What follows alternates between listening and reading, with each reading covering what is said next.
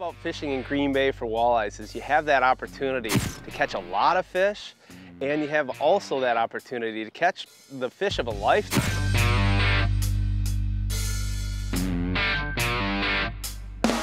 Hey, fish on the outside, your side. There he is.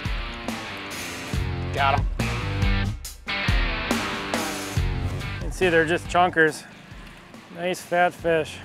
You know, after we had a few fish in the boat and they were all coming from the same general area, Ryan and I had talked about fishing these fish, casting them with crankbaits, casting, jigs and gulp, or throwing some spinners. And I told Ryan, hey, let's give it a shot. We put the bow mount down. Fish!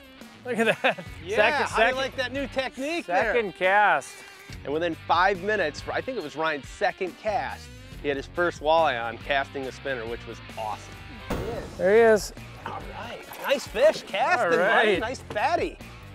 God, we're gonna just sit over the top of these and bang on them. Cast these spinners, just slowly roll the spinner right over the top of the weed. Nice job, we'll get her back.